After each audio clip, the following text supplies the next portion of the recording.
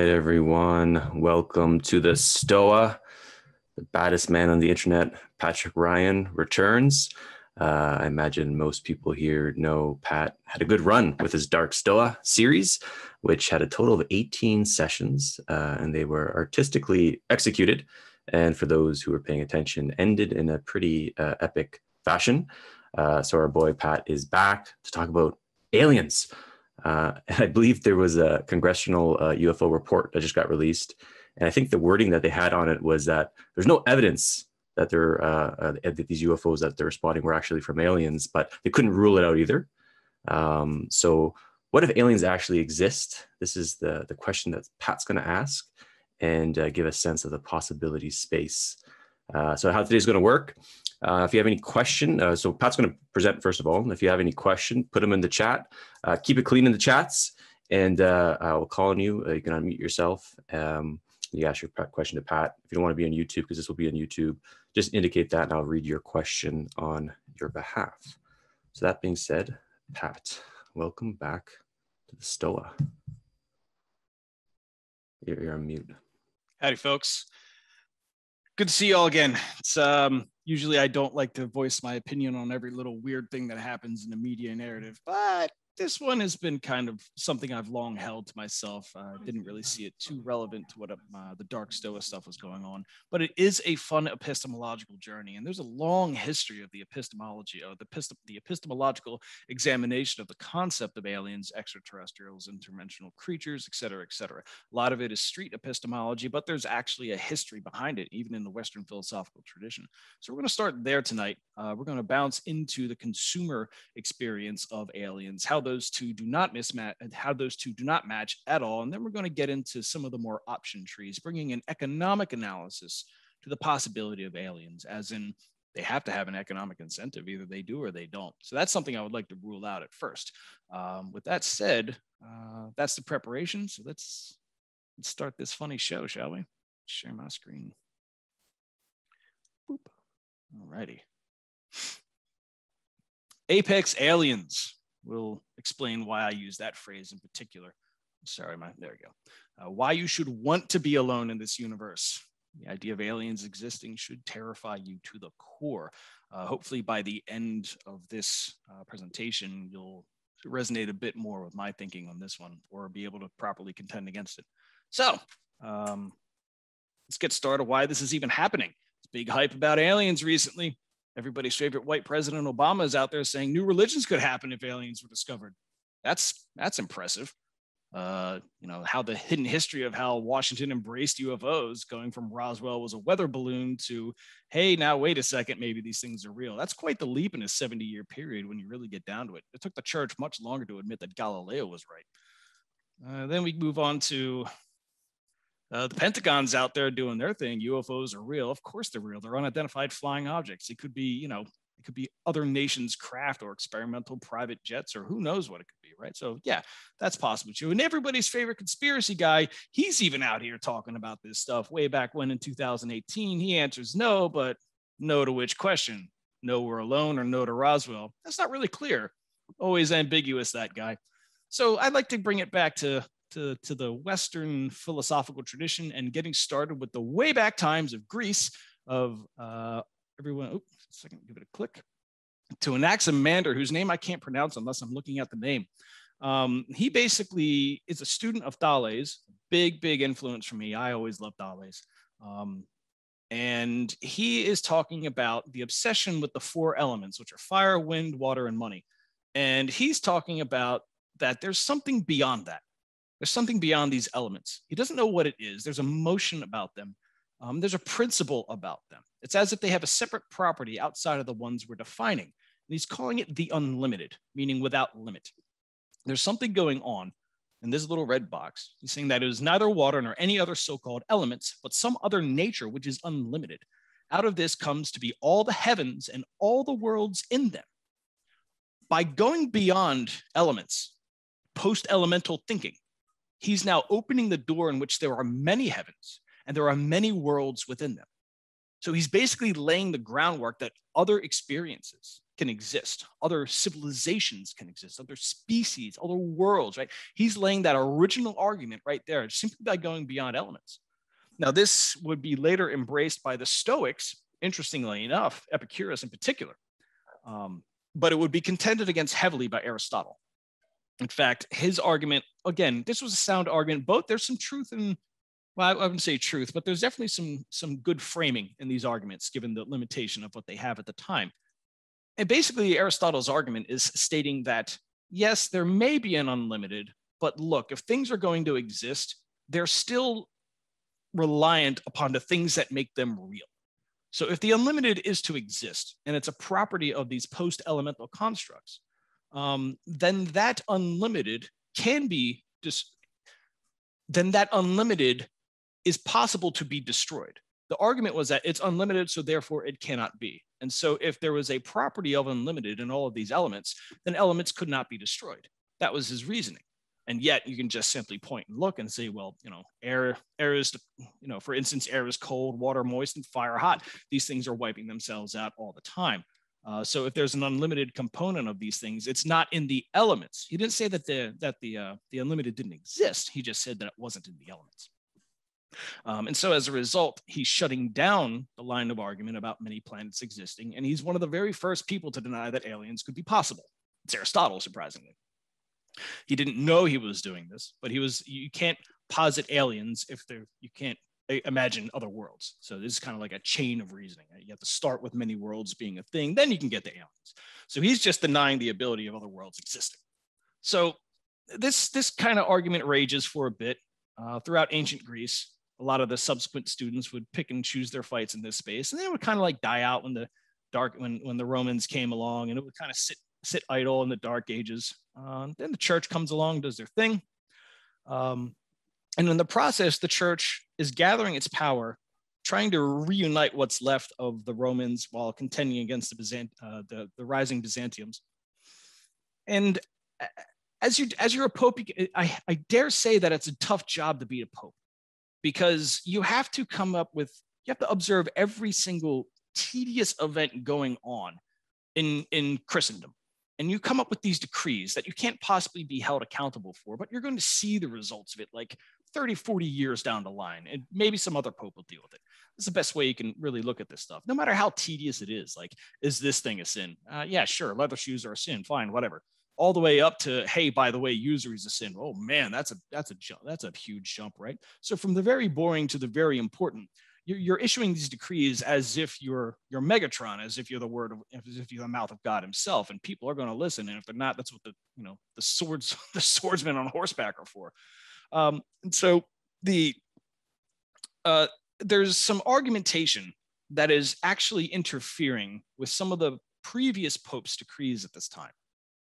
And some of the solutions that are being proposed, a lot of people are pointing to Aristotle. They're saying, no, Aristotle actually dealt with this based on our research. He's actually answered all these things. We can use his framework for guidance. But the problem, he's a heathen. He's not Christian. He's way back when. We're not going to bring him in here. Come on. He's sus. There's a couple popes who were open to the idea of bringing Aristotle frameworks in, but they didn't know how to do it. And that's where St. Thomas Aquinas comes in. He comes in and says, no, we can merge Aristotelian logic with Christianity. We can do this. And I'm going to show you how to do it. And he brings it together, and that's it. He did it. So there it is. Aristotle and the church are now merged at the hip in terms of reasoning on these decrees and reasoning on policies of the church. This, unfortunately, this simple move unlocks the entire autism capacity of Europe. And they proceed to spend the next multiple centuries attacking this relationship. The relationship between Aristotle and the church. They're not necessarily attacking the church. That's what most people don't get. They're actually attacking the binding of Aristotle and the church. Even Martin Luther, the very first breaker of churches, he hated Aristotle. Hated that motherfucker. Couldn't stand him. Go ahead and read up his shit. He is laying into Aristotle. He's protecting him as stupid. This is stupid. You're stupid. Here's 95 reasons why you're stupid. I mean, he just goes all out, right? And it starts with this guy. He really lays it out, doesn't hold back in the slightest. And then Galileo Galilei comes along and says, oh, there's no other worlds. There's no other planets. Check it out. I got a telescope. I'm looking at the moon, you fucking idiot. So and this is the level of like argumentation, how far these people are willing to take it because they hate the binding of Aristotle to the church. This would continue well after the 30 Years' War and the Reformation period. It would even take you all the way to Ludwig. You think that's logic, you're breathing Wittgenstein, who basically says all philosophical analysis is trash. He says you can't even do the philosophical analysis anymore. It's pointless. It's all, I think his exact words were, it's all circular. It's circular referencing indefinitely. So there's no way to actually get what's going on, which will, of course, meet the culmination of Jacques Derrida, the skeptic of text, who would basically say, stop adding out of context stuff to historical text, you absolute fucking stands. So this is basically that this evolution of critique against the church isn't necessarily always against the church. It is against the binding of Aristotle to the church. That's where shit really pops off and goes really nuts in terms of aggregation and trying to find flaws in Christianity to pack. But again, this only matters because Aristotle is denying the existence of multiple worlds. Maybe that was the reason for these critiques, maybe it wasn't, but it certainly played a role in one capacity or another, especially with Galileo Galilei. So this is the Western philosophical experience with aliens, although they didn't know they were talking about aliens. They were dealing with the pre-construction of aliens, meaning other worlds have to exist first. So they spent like centuries on this problem. It's ridiculous. Now, when the advent of the printing press and books and radio shows, TV, movies, now we can shift into the more American argument about aliens. So we're going to leave the philosophical discussion. We're going to step exclusively into the American consumer perspective, which most of us, whether we're American or not, most certainly have plenty of. Excuse me. And meanwhile, the poor Pope, what the fuck did I do? Oh my God, I regret everything. So the consumer history of aliens, I'm breaking it into taxonomies that are extremely easy to dismiss and critique. By all means, send me emails and call me an idiot. I'm okay with this. I'm just trying to drive a point for the sake of making my next point. So there are plenty of people who will simply say, wow, there's, aliens kind of existed in other times, Japanese history and Arab history. And yeah, fine, sure. Okay, yeah, great, they did, right? I'm talking about the consumer experience of aliens. And I'm pinpointing that exclusively to the British Empire. So the concept of aliens in the consumer experience, where it starts, absolutely, most definitely comes from the British Empire. H.G. Wells' War of the Worlds. There's a radio show about that. A Fake Invasion was a radio show in like the 1920s. It scared the shit out of people. They thought real aliens were coming after them. You had Ulf Stapleton with Star Maker, Edgar Burroughs with John Carter of Mars, which Disney did a remake of. I thought it was okay. It wasn't too bad. It wasn't a hit, but it's a fun little movie to drink to. But anyway, these are civilizational aliens. And why I call them civilizational is because they reflect the anxieties of the British Empire. So at that time, they're at their peak. They're contending against other empires that are just as sufficient. The French, they're going after the Germans. They're going after non-European empires that aren't necessarily empires, but they're pains in the ass. That could be China, that could be Japan. These civilizational anxieties are amassing, and it's showing in these early sci-fi works. In fact, almost all the aliens being described in here are coming from a civilizational aspect, meaning it's not just weirdos that are bald flying around in saucers. These are coordinated civilizational millions upon millions of entities working together with fully functional economies, contending against other civilizations. I've always preferred this perspective because it shows like the depth of how far you have to think about aliens to even consider the vastness of the possibilities here. But this obviously falls out of style, mostly because of World War I. So whoops, you start slaughtering all your males who are educated in this stuff and nobody thinks about it anymore. Oh, it's a secret trick, right? Then we end up in, again, because of World War I, we get to the cosmic horrors. Now, I also include extra-dimensional species into the definition of aliens. They don't necessarily have to be off-planet, and even then, if you're extra-dimensional, you're probably off-planet anyways. So there's two concepts of aliens that find themselves in common culture from the consumer experience. The first one is Aleister Crowley. Yes, that Satanist that everybody knows, the concept of lamb. This dude right here, I don't have my laser on. Why don't I have my laser on? Hold on, folks. I need my laser. Oh, no. Oh, no. 1 second, guys. Oh, I don't have it. whatever. I'm just gonna have to do my mouse. Anyway, this critter is something that Aleister Crowley and the other person whose name I forget, they decided to have a spiritual trip and decided to see this vision as if it was a voice of the divine or a voice of another spirit world. They said, excuse me, it was an extra dimensional creature that they saw. Now this face should look really familiar. In fact, almost all the aliens from Roswell and up you've ever seen literally have this face. That's not an accident. We'll get into that later. Then we have the other critter that everybody loves, Cthulhu, who's out there drinking everybody's sanity because it's delicious. This is, again, a cosmic horror. Cosmic horror means something that you cannot even conceive of. You will never know its motives. You will never know its intentions. It is outside of your capacity to make sense, logic, emotion, or any type of connection with. It is literally beyond you, and you just have to reconcile that it even exists. That's a cosmic horror. So these are the evolution of consumer history is somehow always reflecting what's going on in Europe to some degree. Bounce around to the power loss in Europe, to the rise of America, and we get two totally different definitions of sci-fi. We get science fiction, emphasis on fiction, and then we get science fiction, emphasis on science. So you'll see like Flash Gordon being that fiction element, storytelling, heroic movements, bright colors, heroic pacing, that type of stuff.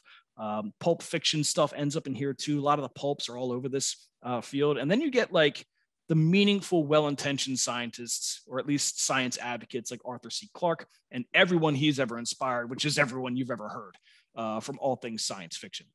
This is much more scientific in its analysis and primarily a humanist definition of science, meaning we're doing science for the sake of making our lives better, not doing science for the sake because it's fucking awesome. And so this is the kind of original arc of the consumer history of aliens, which brings us to military aliens, mostly because of World War II. You may have heard the band Foo Fighters. Maybe I'm just too old, but the idea of Foo Fighters comes from the Department of Defense. That's what they would call the experimental Nazi aircraft that fighters would encounter. They had no designation for them. The Nazis were experimenting with all manner of flying craft, including fixed wing stuff that nobody even knew was possible. The fun name that the airmen called it were Foo Fighters. It's just a flippant little dismissal phrase to make it seem less threatening. Instead of saying, holy shit, that thing is doing something I don't know, we'll just give it a dismissing name and go ahead and drive your Spitfire into it and get toast. But if this is this little panorama is coming from Roswell, so you'll see that cute little anti-gravity bell design everybody knows when it comes to aliens and that type of stuff. And of course, speaking of Roswell, the actual Roswell event, I bind that with the military because of the military overlap happened on an Air Force base. You see right here in the Roswell Daily Record that, it did happen. And then here's a dude pointing to, it was just a weather balloon, right? So they're also distinct from civilizational aliens, civilizational being every aspect of civilization. This is military aliens. So this is like the military authorities at the time, because of World War II, a lot of people deferred to them. And so now they have a shot at kind of like planting their flag in this consumer alien mythology that everybody's digesting. And most interestingly, before I move on, when Roswell happened, it wasn't that, nobody really cared. It wasn't until after that military authority was crushed after the 60s with Vietnam that people started looking through the annals of history and found reasons to kind of gloat and mock that military authority, which of course the boomers did in huge numbers in the late 60s and the 70s, primarily because of the failures of Vietnam. In between that phase, we get to the multiculturalism aliens, Gene Roddenberry's Utopia Star Trek, where it's a benevolent human species and compatible aliens going from planet to planet, resolving the conflict without using too much force, using lots of logic and using lots of sociological analysis. This idea that it's our job to bring equality to the universe, that is almost exclusively the Star Trek ideal being promoted at that point. It's lovely, it's tasteful, and I absolutely hated Star Trek as a kid, and you guys are going to hate me for that. I just always did. George Lucas shows another version of that interpretation, although not so much, but it's really implied. They don't beat you. Lucas doesn't beat you over the head with the multicultural element like the way that Star Trek does. He's much more subtle about it. So, one of the famous scenes in the cantina here where it shows the aliens are just have just as bad relationships with alcohol as you do, and they are doing their best to get through the day. It's not actually spelled out that the empire is hyper racist. It's never spelled out until later on in the films, like many years on. But it is a pro-human, ultra-humanist faction. They don't have aliens in the empire. They have, mercenaries and stuff like that. But the serving officers, the serving soldiers, nope, they're all humans. So it's implied that they're racist without actually spelling it out. So it's showing two different types of multiculturalism going on in these areas. And of course, that makes sense. It's the 60s and 70s. America is about to roll out globalism. We're going to make friends with everybody. It's going to be a perfect time. We're all making money. Woohoo, multiculturalism. And so, of course, again, the sci-fi reflects the zeitgeist of the time. In between the space monster phase and the multiculturalism phase, there is a golden era of sci-fi, and not just sci-fi for aliens, but sci-fi for every conceivable thing you can think of. Literally a grab bag, a random generator of sci-fi golden era stuff just being churned out. That's almost too numerous to mention here. So I'm just going to actually kind of chalk it all up to multiculturalism. And again, these are categories you can fight me on, and that's fine. I can take it. There is a huge shift in this era where we make the exchange from we're being nice with everybody and we're building out this American globalism empire to now we're shifting into finance. We're shifting into big amounts of finance. The Reagan era comes along. The very concept of aliens changed. There's some disillusionment in what the hippies did. The promises they made aren't being met. There's all kinds of poverty. So now we're just this trajectory that was promised to us, we're not actually buying anymore. We're gonna reinvent aliens, but we're going to do so in a way that is palatable to the person. So instead of these high-minded concepts and using aliens as a proxy to kind of explain this, we are now going to explain aliens exclusively in a homocentric, anthropomorphic way. So, like, take these space monsters, for example, the Xeno from Aliens, or the Hydralisk from StarCraft, or the Tyrannid from Warhammer 40K. These are all things that aren't cosmic horrors. You can understand these things. They want to eat you. They want to kill you. They are monsters. They are designed to look terrifying. Everything about these creatures is designed to hack the human limbic system. That's the point. That's what a space monster is. Infiltrators. Michael Crichton's The Sphere. If you never read that book, I recommend it. It's fantastic. It's the idea of an alien species wiping out intelligent species on other planets by dropping, spoiler alert, sorry, by dropping a sphere that whatever you think of, the sphere will physically create. And as a result, the intelligent species fight one another on the planet for control of that sphere until they wipe themselves out. It's a fantastic book. I recommend it. The Arrival, not the recent one, which was fantastic, but the Charlie Sheen one that was low budget. Hilarious film.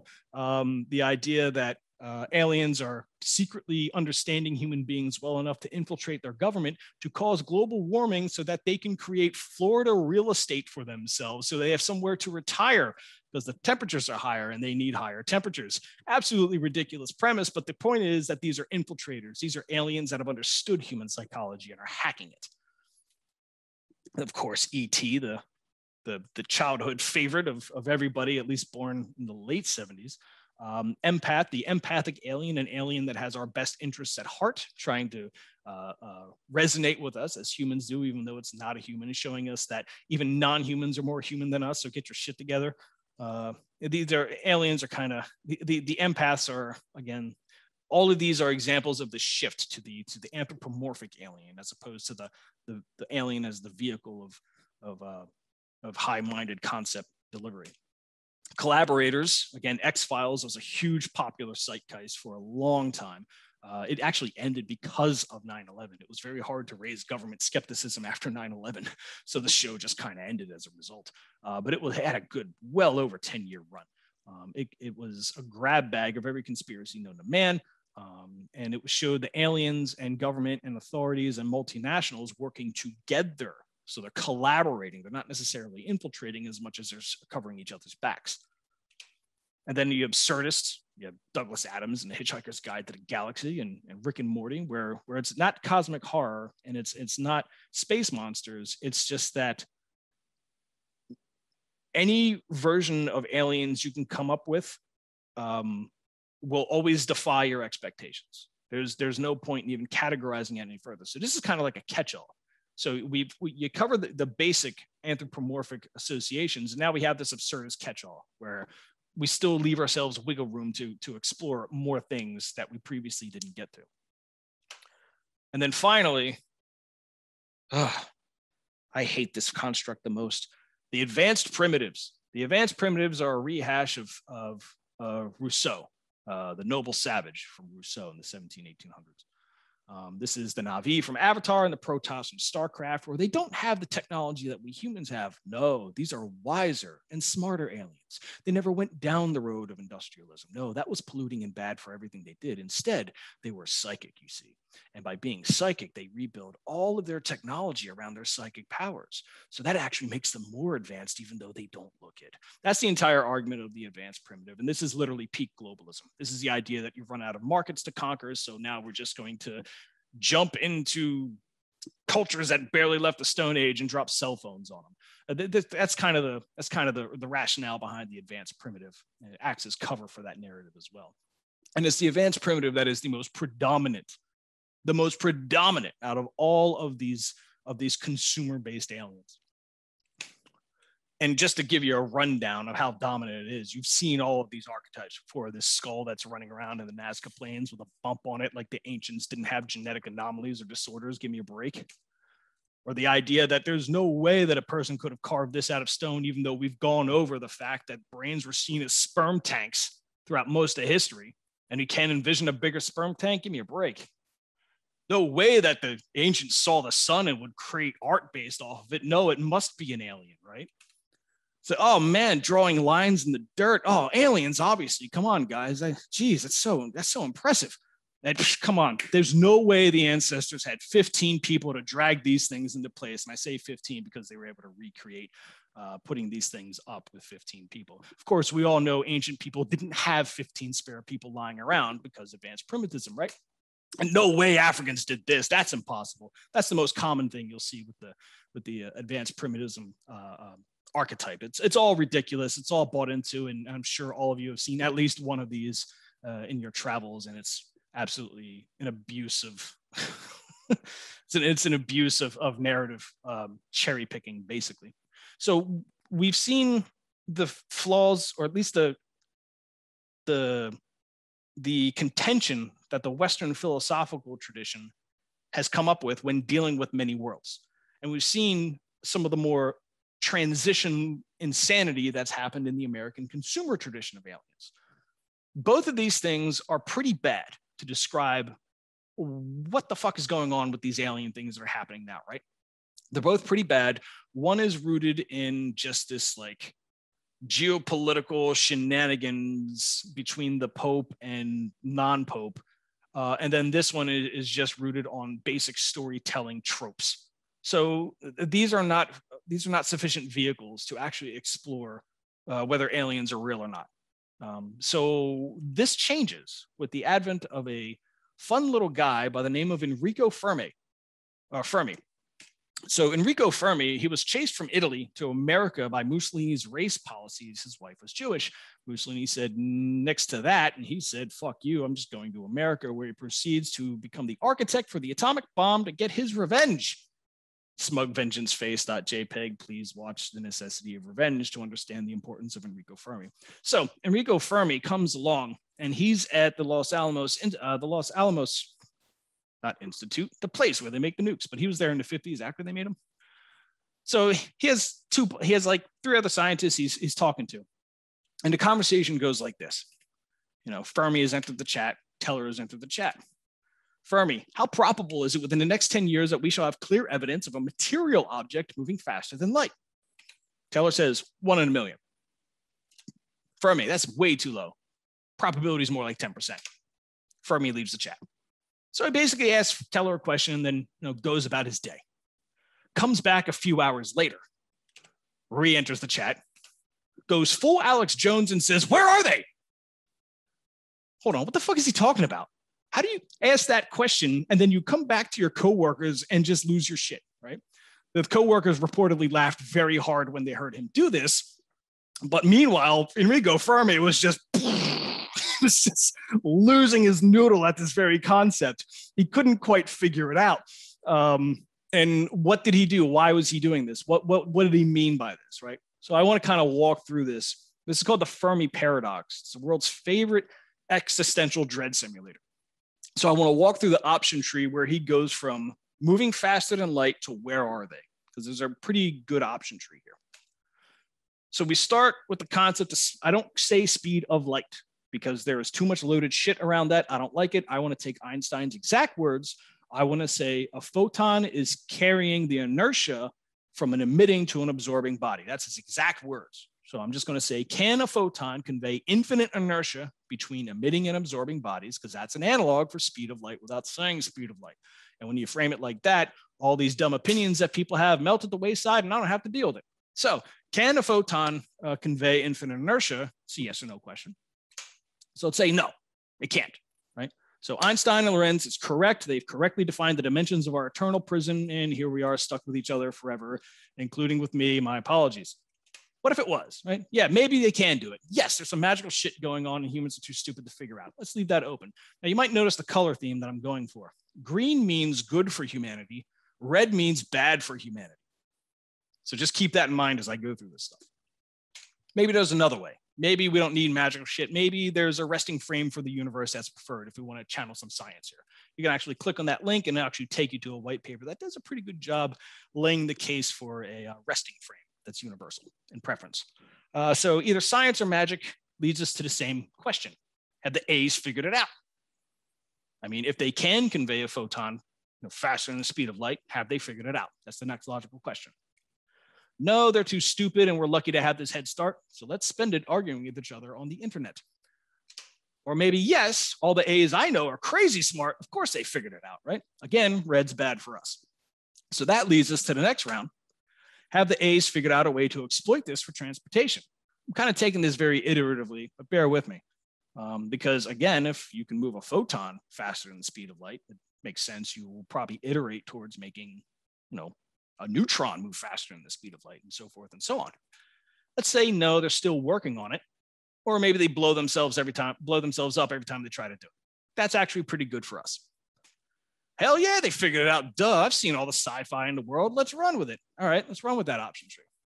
Is there a limit to the speed or distance such an exploit can transport A's? Meaning, just because you can go faster than the speed of light doesn't mean you didn't hit another limit. It just means you're going faster than that current one, right? If we think in static terms for the sake of the option tree, at least. So is there a limit? Yes, there is a limit, but it's not coming from science. It's coming from physical, economic, or political processes imposing some type of regulation.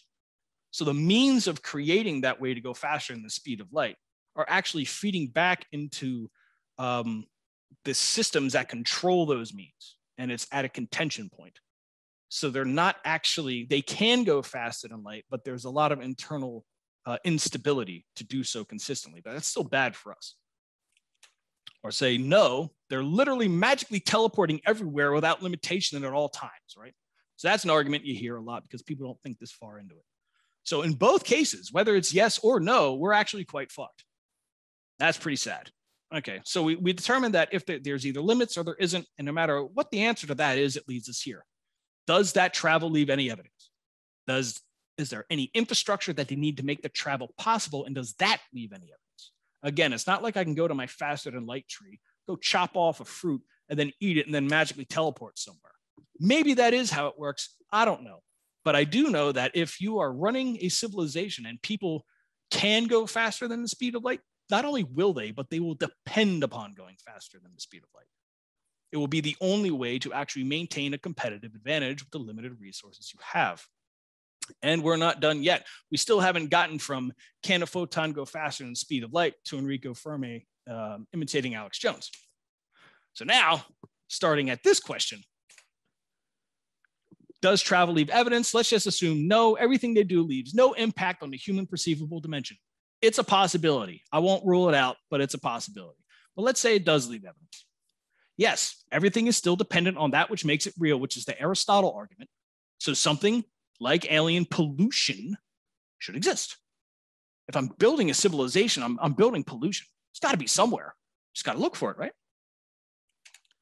So have we found any evidence of astro civilizations that span the stars the way we span land? And there's Enrico Fermi. This is as far as Enrico Fermi got. He's losing his mind. Tell me where they are, or I'll literally nuke you. He's done it before. He'll do it again, goddammit.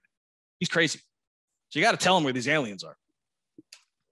No, we've only found what we think are signatures of astro civilization. We can't do a hard no to that question. We have to say, well, we think we found something. Or you can say, yes, but it's hidden from every authority sector on the earth, X-Files style. No matter the answer to that, it still leads to the same question. Are there natural predators of an astro civilization? Again, if these things are spreading everywhere, whether you know it or not, is there a predator? Because if there isn't, it would be an invasive species. Just like when you drop an animal in the middle of Australia and there's no predators against it, it just consumes everything it can because there's nothing to stop it. Same thing would happen here. If there are no natural predators of an astro civilization, it just spreads everywhere. And so say, yes, the most logical answer is other astro civilizations. That's the correct answer. That is what would hold something in check like that. But again, that loops us back. Have we found any evidence of astro civilizations? And around we go. So now we're trapped in this loop. But let's say there may be some unknown process or inherent limitations which check their apex status. Again, feasible and ultimately good for us. Because if these things are spreading wildly like an invasive species and something like as simple as population mechanics or economics or inherent instability is interfering with that spread, then that's possible and ultimately very good for us. And then there's an easy answer in which you say, no, for the first one to actually break out and do it, there wouldn't be any natural predators or one that was sufficiently isolated. I point to the example of the South Americans and the Spanish. That's why if we reframe this entire option tree along their frame of reference, then we'll see that there's no way that the South Americans could have detected the Spanish civilization. There's literally no way, and yet they still existed. But by the time they did collect evidence of it, what they did is they collected a fragment of the Spanish civilization. Those ships, when they rolled up, that was just a fragment of it. And even if they got rid of those ships, there are an entire series of economic incentives to produce more ships to keep them coming, no matter what you did.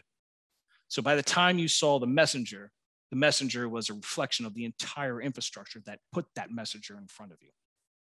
So this is an example where even if you have no evidence of aliens, they can still have that first strike advantage. I don't know why that's green. I shouldn't have made that green. It's definitely bad. And so the next question is, if they're running around either unchecked or checked, because in this scenario here, they're checked. In this scenario, they're not checked. They're just spreading about, collecting all the resources they can. Do they consume material resources to maintain their astro economy? Meaning, I've had this argument with people where I say, do aliens have stomachs? They say, yes. Well, obviously they consume to live. So that's probably an issue for us. They turn around and say, no, they're plant-based, absorbing the light. I don't know. But the thing is, even if you say that, they are still relying on some degree of technology, machinery, processes that are consuming things, that are burning or generating pollution. It's just inevitable. So if you're spanning all of these stars, you're going to leave a trace just, again, on your consumption habits, your consumption patterns, especially if you're apex. Now, let's say they don't consume material resources. They drink light and pee rainbows. They've defeated entropy and they leave no environmental impact. And our minds are too stupid to figure it out. Well, congratulations. This answer leads to the same answer where they leave no impact on human perception. We're no longer talking about aliens. We're talking about fucking angels. And there's no way to separate them from vacuum energy and background radiation. So now that people who followed that train go to the theos, go to the theological arguments. Go ahead and reconcile that you're not talking about aliens, you're talking about angels. Go to that place because you're no longer capable of adding anything to the material discussion going on here. So go to Angel Land and figure out some stuff there. That's fine. There's a role for that. There's a place for that. But from here on out, there isn't. So if these apex aliens consume material resources to maintain their economy, if the answer is yes, these assumptions of high-tech mastery and astroeconomic means resource consumption is bad for us, obviously, because now they're going to be competing against us. Will they ever interfere with our own resource consumption? Ugh, that's bad. Because if the answer is yes, purge the Xeno scum from the name of the God Emperor, because it's going to get bad. And if no, I'm sure we'll find a way to cooperate with them, despite them having extreme cosmic power projection disparities between us. Slavery is technically cooperation, isn't it? So it's not a good way to be if these things exist. This is something that has plagued a lot of my machinations over the years. These two outcomes, they bother me greatly. They bothered Frank Herbert greatly. And it's not a pleasant place to go. It's a good thought experiment, but oh man, and not even Fermi got this far. But I want to focus on this one. Do aliens consume material resources to maintain their astroeconomy? I think that's a good question because it brings a sense of realism on where you can look to find these things before we get too far off into the weeds, even more so than we already have. So in astroeconomics, aliens got to trade just like we do to survive. There's no one planet that's going to produce everything any astroeconomic empire needs. It's impossible. There's just no magical place that hits all the notes at the same time. So let's walk through that. And I think my AU scales are bad here. Just assume the appropriate AU scales, which are astronomical units, an absurd number, whether it's 20 or 20K, just some ridiculous number. Maybe I made a typo here. My apologies. So this planet has been extracted using these faster than light creatures who can move between planets and move goods between planets. They can move it from planet A to planet here. Right? And this planet is just known for its metals. It's dumping metals. And this one's dumping water. And this one's, dumping compute capability. Whether it's some plant that sits there and thinks really hard or a computer, pick your flavor of compute, doesn't really matter. And each one of these are variable distances from the destination, 100 AU, 50, 20 AU, whatever the appropriate ridiculous scale should be. This planet takes all of that, creates robots that dumps it on this planet. That planet then farms with those robots and gives food to here, which then puts waste to here, right? So that's just the example of this trade network, because again, not one planet produces everything, and these planets are so damn far away from each other. Oh man, right? So we have this trade empire that's going on, and this is feasible. This is logically feasible from the sense of not only from our own planning, but from trying to detect where an astro civilization would exist. You look for the trade networks, you look for the signals, you look for those types of things, right? There's one thing that throws a wrench in all this, and it's called price discovery. Meaning, how are they synchronizing the prices of all this shit? Because if all these things are that many light years apart, do you realize how much corruption I can get away with? I could say, well, I'm producing metal, and it's going to take that planet, this long for them to get information of my production. So I can just be a real dick about my price discovery and overcharge them. So now your entire astroeconomic empire is racked by corruption everywhere you go. You're nowhere near as efficient as you should be because of the speed of light delay. Even if you go faster than it, there will be something that they can be exploited because that's price discovery. Price discovery gets everything. And the arbitrage moments are amazing. You can, if I'm on this planet and I know that these two planets are scumbag corruption, I can totally milk the arbitrage between these two planets and just profit from it all day long. Now, of course, this brings the fun question, and this pisses off everybody, which is why I love having this conversation. And the pre-price discovery argument, there's no way aliens use money because Star Trek, right? That's the argument you hear all the time. They don't use money. That's impossible. Only we primitive, terrible people use money. Only brutal people like humans use money. Aliens would never use it, right? Okay, all right, let's run with that. Aliens don't use money because they have robots that make everything on demand. Fair. That's what they can do. And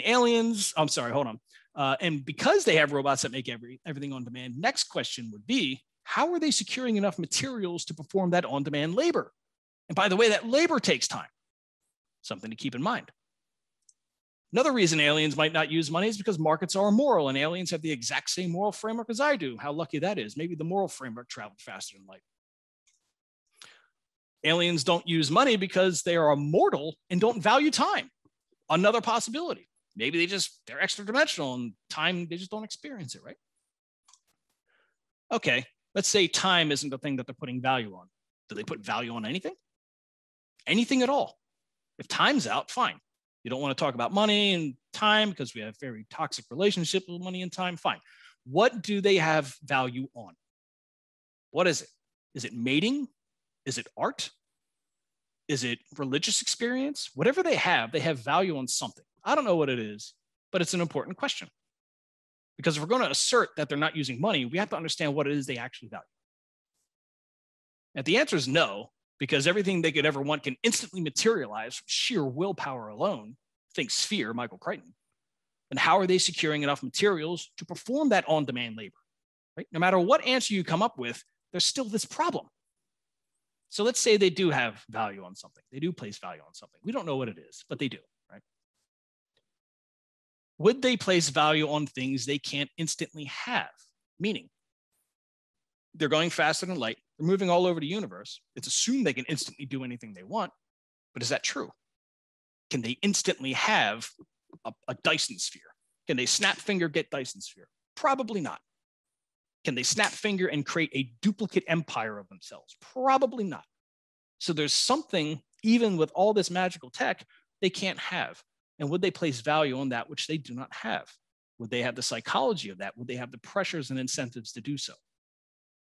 Let's just say yes, because scarcity would appear even in a universe where everything can be instantly accessed. What that scarcity would look like, I have no idea.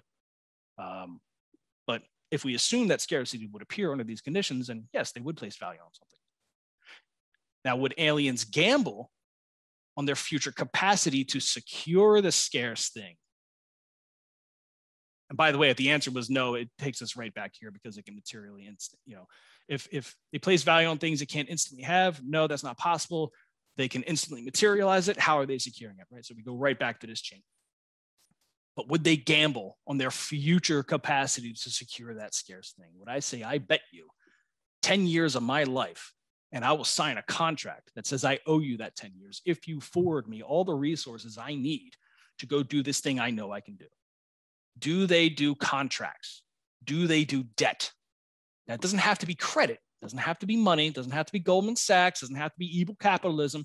It could be, gambling your firstborn. It could be gambling a ship. It could be gambling some game, something you value. Something you value is being gambled. It doesn't have to be money. It's just something you value, right? The answer is no, because aliens can access all timelines at the same time and don't have a concept of the future. Then it go right back to the idea of, well, what is it they're putting value on? All that means is you haven't figured out what they value. So you gotta do the homework here, which leads us right back to the same question. Are they gambling on the things they value? And if the answer is yes, congratulations, we just reinvented credit and contractual obligations. Just like that. No money needed, no capitalism needed, no contemporary discussion about that shit even required. It's just people saying that I know I can pull that off. And I'm confident enough that I can do it. And I'm willing to gamble. And if you're willing to give me resources right now to hit my marks, I'll do it. Or I'll die trying. These are very simple things you can gamble on. People have been doing it for millennia. So I'm left to conclude that aliens use money. Might not be our money. Probably not crypto. Elon Musk is pissed about that, I'm sure. But they're using something. They're using something to keep track of their contractual obligations. You don't want to call it money, fine. Call it sticks. Call it fucking frogs. I don't care what you call it. They're keeping track of their contracts one way or another. Now, here's the fun thing. How do they keep money supplies stable with credit demand with their astroeconomic empire spans thousands of astronomical units? Because again, transferring information is a problem with speed of light. So we flip it around. Again, we start with this new box. We say credit expansion inevitably results in credit contraction. That's the takeaway here. So let's say, how do they keep track of this? They say they're transmitting information and banking policy faster than the speed of light, the reason we've even gotten this far in this chain is because we've already accepted this. We've already accepted that they have faster than the speed of light. Otherwise, we're all stuck in our prisons here on our individual planets, right? So we just take this as is, right? But let's say they don't. Let's say maybe they don't use it. Maybe that's the grand taboo. Maybe they have experience of transmitting price information faster than the speed of light, and things got bad every time they did it. So they actually have maybe a religious prohibition against it. Again, completely possible. Would they experience exploits and corruption of policy enforcement based on speed of light limitations? Meaning, I'm not trading at a fair value because it takes 20 years for the price information to get to you. Yeah, I can exploit that all day long. Of course I will. So if they aren't doing that, well, they're smart enough to manage an astroeconomic empire, but they're too stupid to figure out corruption. That's a burden. That's a big burden of proof on my part. That could make a great sci-fi story or a great Rick and Morty episode. I'm not sure. But let's say yes. Now, let's say speed of light limits for information transmission would determine the hard boundary of price discovery. Let's accept that. So this leads to, would this limitation drive pressures to find ways around it? Meaning, if I know I'm hard capped on my speed of light limitation and I have all the incentives of an astroeconomic empire to achieve more faster information, think of high frequency transactions on Wall Street, for example. Of course, there's pressures to get more faster information. So yes, there would be a limitation, but let's say there wasn't. Let's say no, the aliens apply faster than light. Whenever they do this, it somehow always destabilizes their economic engine. That's, again, possible. We see this with high frequency trading algorithms. Every time they go faster than speed of light for the price discovery, it may completely destabilize them. That is completely within the realm of possibility. But let's say they do it anyway. Now, they don't want to learn from their previous mistakes. They say, yeah, so they do it. So now we're transmitting information, price information faster than speed of light. Here we go. And we're using the shit we agreed about a few slides back about aliens moving faster than the speed of light. We've already established that. And maybe they don't do that. Maybe it's an intelligent alignment of astroeconomic configuration to have a net AU instead of a net D. So a net D means the amount of days it takes to reconcile an account. We live in a net 7 in a consumer. So every 7 days, all of our consumer accounts are reconciled. The British Empire, however, had a net 180, meaning it took 180 days for their accounts to reconcile. A net AU would be how many astronomical units would it take to reconcile debts and accounts, right? And maybe they've structured their empire not necessarily to transmit faster than speed of light, but to work within subluminal speeds to maximize it, to minimize the damage of having information of price discovery being transferred faster than speed of light. Again, all possible. Now, here's the terrible question, the absolutely terrible question. Does net AU naturally become net zero? If I can transmit price information faster than the speed of light, all that means is I will conduct my transactions faster than the speed of light, which means my net 7 becomes net 5, becomes net 3, becomes net 1, becomes net microsecond, because I can resolve all the transactions in my empire within a microsecond. Eventually it becomes net zero. And when that happens, well, I have to use human models for this, because every so often humans get to this point where we get to net zero. And typically when you get there, let's just say that empires kick the can down the road by any means, meaning they don't want to actually pay off debts. Because if you're at a net zero, there's no way to save money. There's no way to actually save stores of value. You're transacting every single day. And by the time you do that, what happens is the value of all prices in the empire switches every day or every microsecond. So there's no way to actually plan for value storing in the future. It's impossible when you're on a net zero. We've known this as hyperinflation, for example. But if yes, they do become naturally net zero, then all stores of value would be subsumed faster than they can be trusted. And then the economic empires would fracture along stability lines, whether that's ethnic or racial or genomic or whatever. What kind of turmoil and expansionism would be caused from an astroeconomic empire experiencing systematic credit contraction? Meaning all opportunities gone, all prices can't be trusted, stores of value are gone. Meanwhile, you have this empire that's scattered across the stars with the most god-awful technology you can't even conceive of, and they no longer have economic opportunity. What are they going to do? Oh, God, that's horrifying. They're going to expand recklessly and not give a hot fuck about you, me, plants, or the unicorns we've thought of. They're just going to try and find a way to stabilize their empire, just like we do. This is the hard question right here when we're talking astroeconomics. Does net AU naturally become net zero? And if it does, credit contraction is possible. And credit contraction in an astroeconomic empire is something you cannot hide. It is impossible to hide that. It would be a level of destruction you cannot even fathom. So astronomic price discovery behaviors should appear as signals, or at least highly correlated with organic chemistry. So SETI's out there trying to find, stock tips on alien markets, right? They're trying to listen to signals and get that sweet, alpha. It didn't go so well. So we decided to pivot over to spectrography. where we're trying to figure out how many photons bounce off a certain molecule to figure out, okay, is this an organic compound? And if so, there's probably life here. But there's serious problems here because the light is still moving at the speed of light, which is too slow. That light could have been 1 billion years ago. You don't know what the fuck the aliens are doing. And if they're going faster than light, then we're getting old information while they're just still zipping around, right? So there's the faster than light thing is a problem from an astroeconomic perspective, because if we assume that they're capable, then astroeconomic empires should be everywhere, which led Fermi to state what he stated. He asked, could it be faster? He said, probably 10%, came back, said, where are they? Because if faster than light is possible, these things should be everywhere. The question was, where are they? The question now has become, why can't we find them?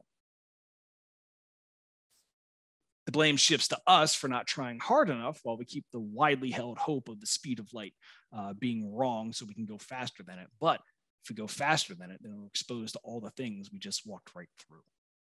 It seems that the speed of light might be a self-correcting problem if you break it.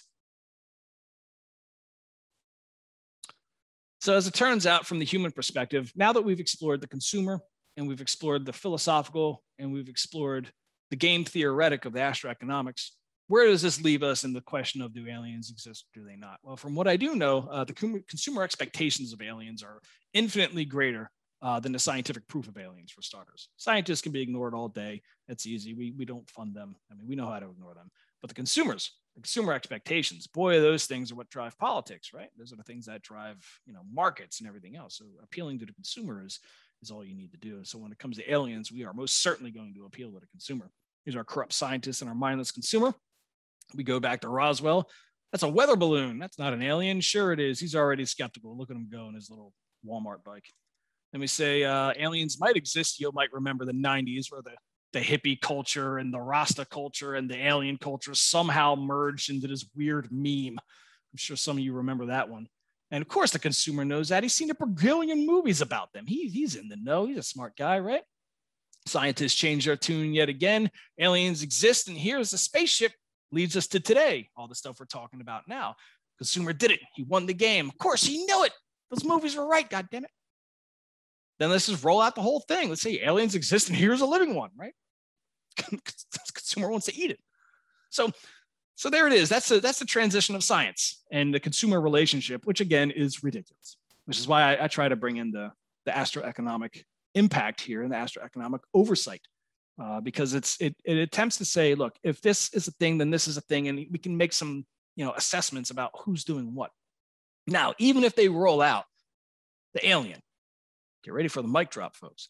Even if they roll out the alien, that doesn't mean aliens exist. Here's why. By the way, here's the graph of aliens being searched throughout time. It could be either alien, Roswell, or UFO, if you're curious about that type of stuff. What was popular and when? So the problem with rolling out aliens is that chimeras exist. Supposed extraterrestrial that is able to hide their entire astroeconomic empire despite its assumed widespread dominance and having no natural predators to check their expansion across the stars. Here it is, folks. Apex alien, right? Well, we can make chimera here on Earth. What's a chimera? It's where you mix species together. Here's Neanderthal brains. You've heard me rattle about them for an entire episode. Everybody take a drink. The cow tank. You should take a look at this thing. This thing's a monster. This thing's totally genetically organized, engineered and organized. Look at that thing.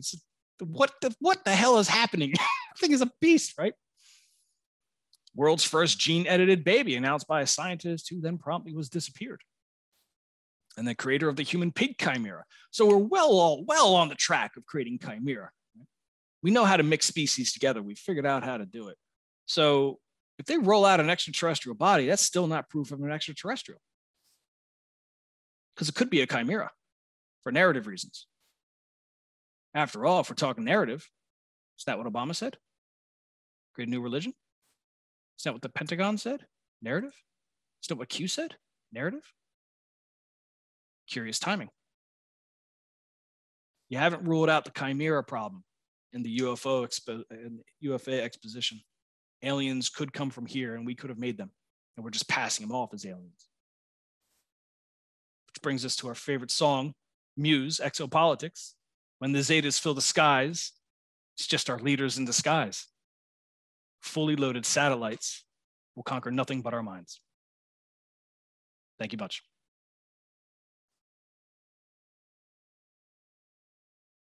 Wow. All right. Thank you, Pat, for another mind-blowing session. So let's pivot to some questions. Anjan, you're the guy that set up this whole thing. So you have a few questions, so perhaps you can start us off.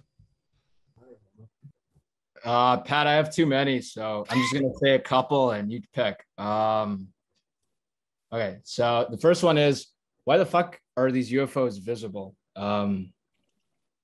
If they're so sophisticated in their technology, why do they not use metamaterials to hide from visible light or microwave or radio? That's the first one. The second one is, okay, this is a little more absurd, but there's like that famous Zimbabwe school example where like, I think it was 70 kids or even more claim they saw a UFO touchdown and they saw a being come out of it. What's interesting is they all had very consistent accounts where they're like, the alien telepathically put images into their mind. And what the alien told them is, hey, don't ruin the planet. It's really valuable and technology is bad. And so I got to ask, like, assuming that's a consistent thing, is there any possibility that they have potentially passed the great filter of super intelligent AI and Moloch? And then maybe we can, because we can learn from their warning and we'll actually take it seriously. Let me just ask those two. Okay. First one, why are UFOs visible? Well, UFOs aren't necessarily extraterrestrial. I mean, it was the Cold War. Lots of planes being done. I mean, the MERV vehicle, for example. The MERV is one of the most impressive things you've ever seen in engineering. It is a missile delivery system that will come from a satellite from deep under, fire off into the atmosphere, launch 8 nuclear warheads strategically on any target that's been pre-programmed. If that delivery system was ever hacked by the Chinese, Russians, or anything else, holy shit, they can interfere and stop it, right? So there's plenty of Cold War incentive to come up with bullshit narratives to hide the actual technology that's being developed. So that has to be accounted for in one capacity. That may explain why certain things are visible, because, you know, it's quite literally made here. There's nothing to say that aliens must be visible in the sky. In fact, the idea that we point to the sky and say aliens is kind of ludicrous in and of itself. Again, if they go faster than light, just show up, just like boop, just appear. You're there. You don't even need fucking ships, right? So it's kind of meh, right? So that's a thing. And metamaterials, again, metamaterials could hide, but again, that assumes that a species would even want to hide. If I had gravitational tech, who cares if I'm hiding or not? I'll just show up and do whatever. We saw what the Europeans did to South America. They didn't give a fuck about hiding. So then we get to the UFO touchdown, consistent accounts. I'm going to put on my tinfoil hat on that one. I don't have a rational answer on that type of stuff, but I do have a thing you can look up. I'm going to call it dream pushing technology. It's a weird one, but it's electromagnetic conveyance device that can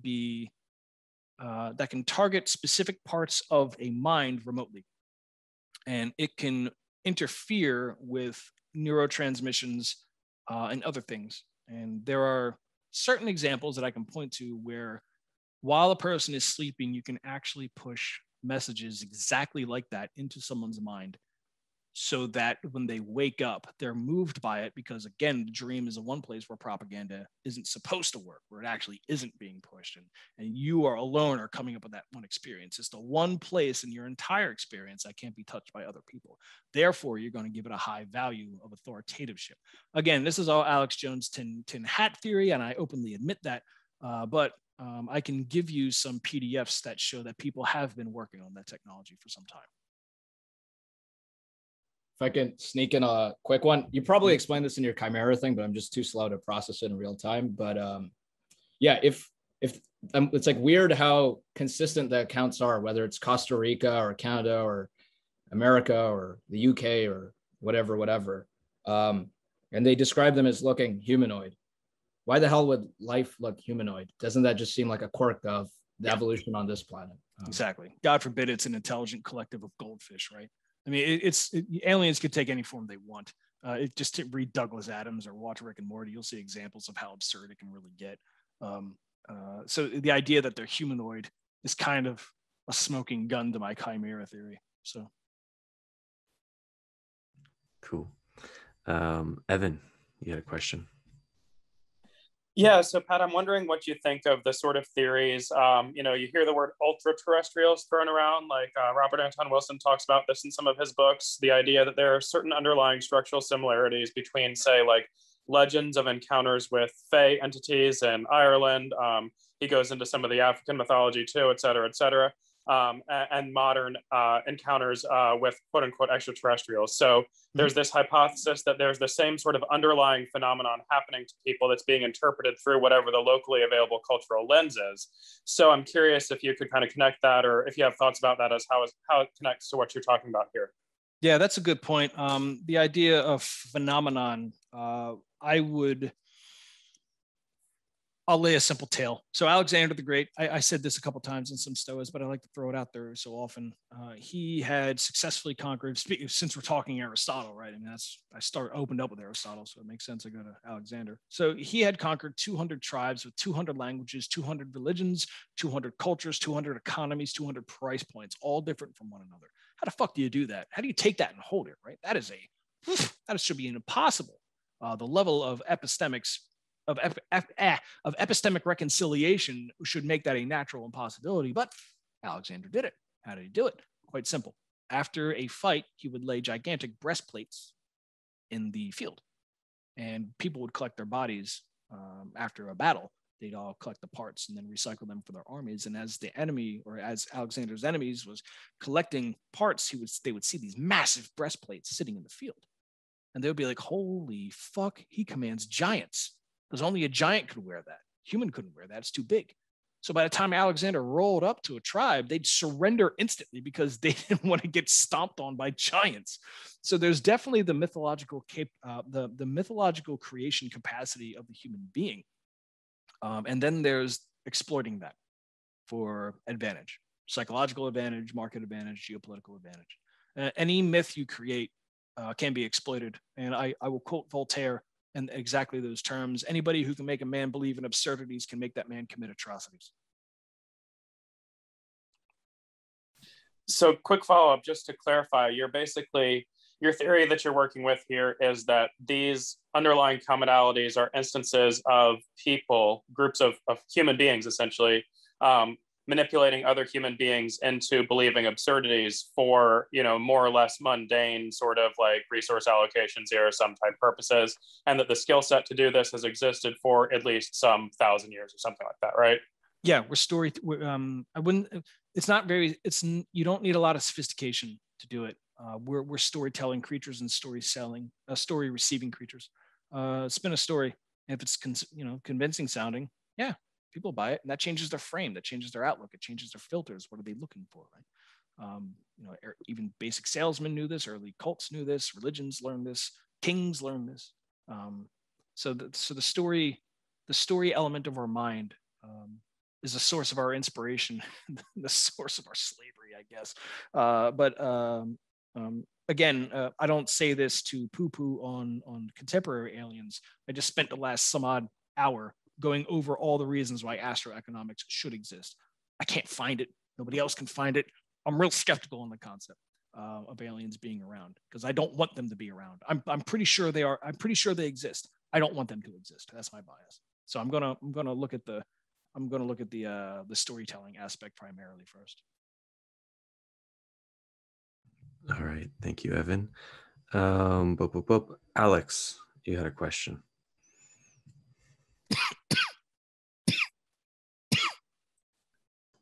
Alex, are you there? You have a good question. I can ask this question if his mic is out.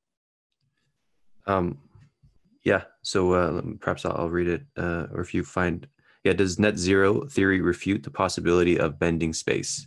It is a big counter in it. Yep, that is exactly correct. Because if I can move price information faster than light, there is no economy.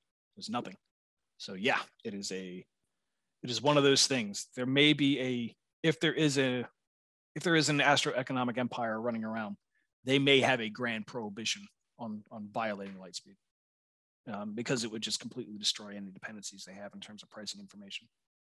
So it's like, imagine creating an economy where all information is perfectly known at all times, and then try and find the tiny little exploits in delivering information from a producer to a consumer, and see where that simulation takes you. You'll end up creating a black market economy more than anything else, because it's those exploitations and information awareness that promotes illicit economies to move forward, to then exploit exactly that. And then all the money channels into that. And then the economy no longer is the economy. The black market quite literally subsumes the entire economy. So the moment you get the net zero, it's just all crooks and criminals who have no interest in maintaining civilization. They just want to keep the exploits going. So that tends to be what happens.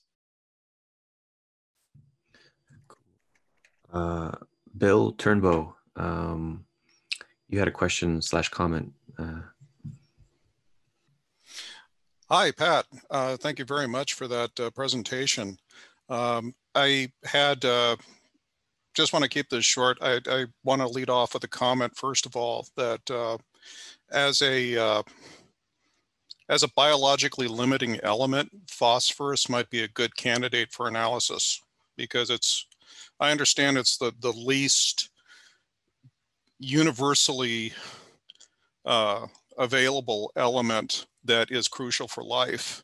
Mm-hmm. So conceivably, an alien civilization that has some interest in either promoting or limiting the spread of biological life would have an interest in like nucleosynthesis or something to get around local scarcities of phosphorus. So that might be an interesting test to look for background evidence of, massive cosmic level macroeconomic activity. But that's an aside. Just wanted to get your a remark from you, if you would. Sort of bringing it a little closer to home with the sudden interesting promotion of the seeming official interest in UFOs. Kind of wondering about the timing of this vis-a-vis the seeming reversal of the official line on the Wuhan lab origin theory. Look here, don't look here. Yeah, first and foremost, I would like to introduce Bill Turnbow. For many years in Los Angeles, I had very few people to talk to and work these theories out. Mr. Turnbow has experienced all of them, so you didn't have to see the creation phase. He saw the workshop, the scrap, the failed starts. He saw literally all of them for well over a decade. So if you please go ahead and friend this guy, he is a sage among sages. I cannot sing his praises high enough. The second is, phosphorus is a bottleneck, absolutely. That would be the same way the British have surrounded themselves around oil pipelines or stuff like that, those types of bottlenecks. That's where macroeconomic activity and shenanigans would absolutely take place in, and it would be very hard to hide that stuff. That's very true. Regarding, the look here, don't look here. Well, I was on the COVID task force, one of them, and we definitely had evidence of weaponization of that damn stuff. So you'll see that come out in its own time. I won't have to address too much of it here, but there's definitely some smoke and mirrors afoot for sure.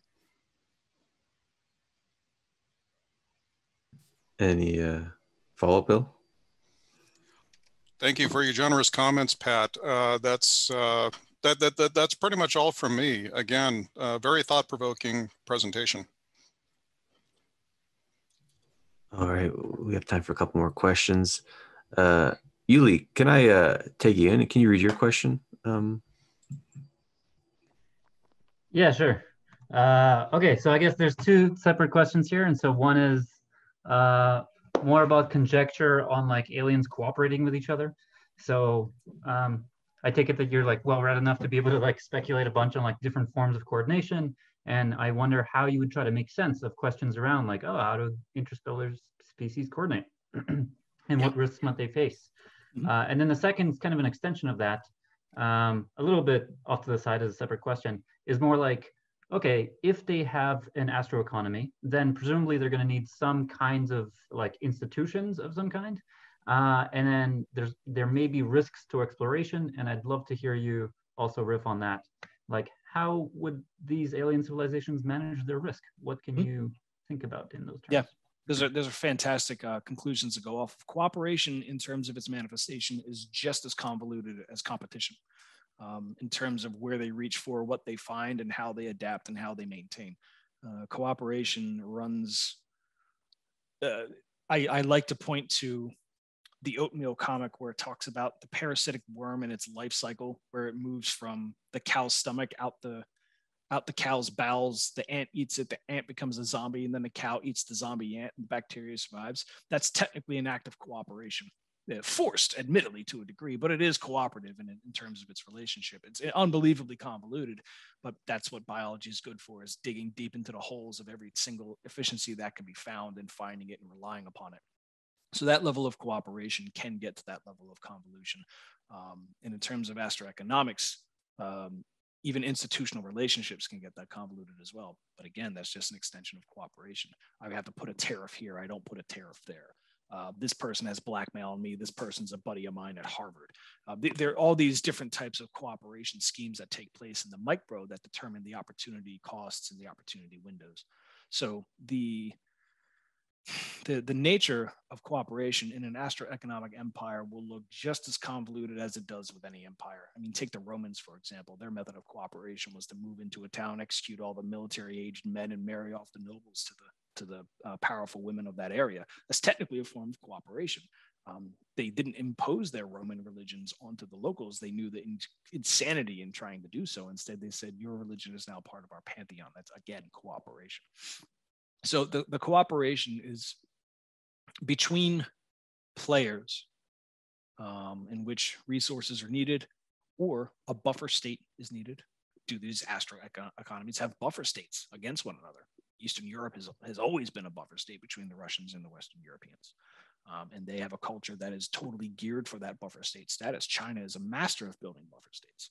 So these are all the things we should be seeing and should be looking for, and they'll have unique signatures. And from those signatures, if you can find them, you can then infer what the institutions are doing, if there are any, because you'll see a policy is being done here. Trade happens at this time, exactly at this interval, exactly in this volume. And you can actually infer the presence of an institution just based on that alone. Absolutely could. These are things that will absolutely show up in any of the energy signatures that can be detected in terms of astroeconomic existence. In terms of how they would do this, that is something I would love to follow up in private, because I can expound upon that extensively. Any follow-up, Yuli? Sounds like a lot of fun.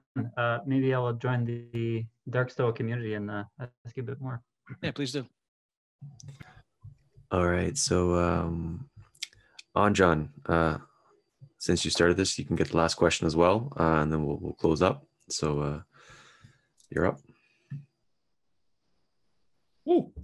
Thanks, Peter. How did the A's survive AGI or superintelligence? Or how the hell does superintelligence fit into the astroeconomic picture? Right.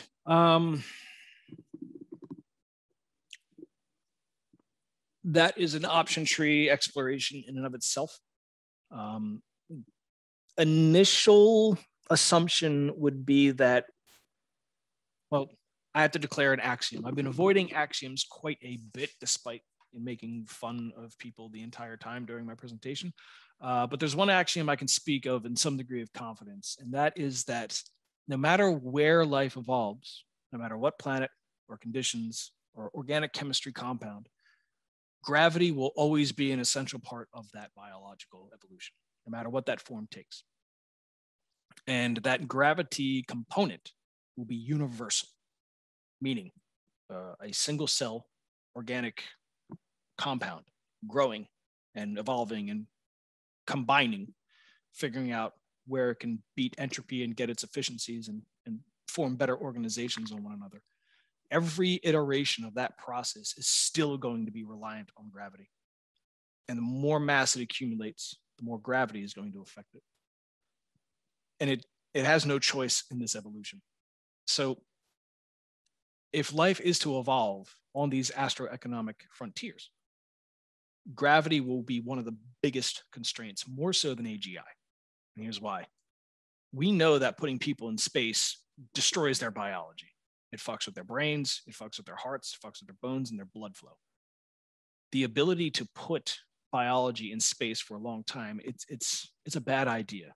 NASA doesn't release all this stuff because it's extremely bad PR, but it's terrible for the biology. So it actually makes more sense to send AI into space first. Limited AI, not like super intelligence running around, but like robots running around doing mining, doing some of the work, bringing it back to a planet, maybe moving the pollution off the planet to some other planet. That would be the most logical step that anything would do. Now, either it could be a robot or it could be something much more cruel where they just create a caste system of people who they throw up into space and they don't care if they die. Think, Belters from The Expanse or something like that. So there's all kinds of ways that can get around this, but the gravity component is the biggest chain of all of them. And the super intelligence would, for starters, I don't buy into Kurzweil's interpretation of it. I think it's a joke, but I will entertain the idea. An intelligence that can improve itself will eventually have to reconcile the genomics of the species that created it. They will eventually run straight into it and say, here's your genes as they're aligned. Someone's going to take that power and say, either get rid of my enemies, ethno-bombs, or improve myself, ethno-boosts, right? And when you start doing that, you may engineer a way out of gravity. Maybe. That's pushing it. You may fundamentally change your species and you all become Zerg from StarCraft. Who knows how that evolves? But it's the intersection of superintelligence and genomics. That's, I think, where a lot of the Fermi paradox may naturally occur. Because the moment you start tinkering with your genome, you're going to start tinkering with the brain that made the robot that can tinker with the genome. And the moment you start tinkering with that, all bets are off. Because you're going to create species that literally don't have the same morality as you, don't have the same language as you, same frames, same capacity as you. They got nothing. So you can't even reason about them. They can't reason about you. You've literally created something else. It's like trying to understand a beaver while electing it for president at the same time. What the fuck do you do? So that is one of the intersections I suspect will have to be crossed at some point. If any species is capable of making a compute, whether it is, long story short, there is an impulse to get to an organic composition that is hypermutable, where you can change your composition either at will, or you can change your composition with assistance so that you can survive these transitions into non-zero gravity space. So I think the gravity pressure, I think superintelligence and gravity have a role to play together, involving limitations, involving overcoming the gravitational limitations. That's as far as I could see it, but even then that unlocks a whole lot of problems if you're not careful. So maybe that'll help. You're cool, Ajahn? All right. So we'll close up here. Another awesome session, Pat. Good to have you back at the STOA. Before I make closing announcements, any concluding thoughts that you'd like to leave us with? Well, thanks again for spending your time with me on a weekend. Or beginning of a weekend. I appreciate that. Join the Dark Stoa community. I'm out there yelling at somebody about something. So follow-up questions are always appreciated. And listen to lots of Exopolitics by Muse to understand the upcoming days a bit more. Nice. Cool. And some people, I think they're going to do a post Clubhouse session. So Quips might be able to create that. But Pat, thanks so much for coming to the STOA. Possibly more sessions with Pat at the STOA, so stay tuned. Another session coming up that you might like, if you like this one, Danish Schmachtenberg is coming June 9th. Talk about the psychological pitfalls of engaging in extras and civilization redesign. Patreon event, so you can check that out. Yeah, so Pat, everyone, thanks so much. Absolutely. That'll be very related to this talk for sure. All right, so let's get some Muse to bring us out.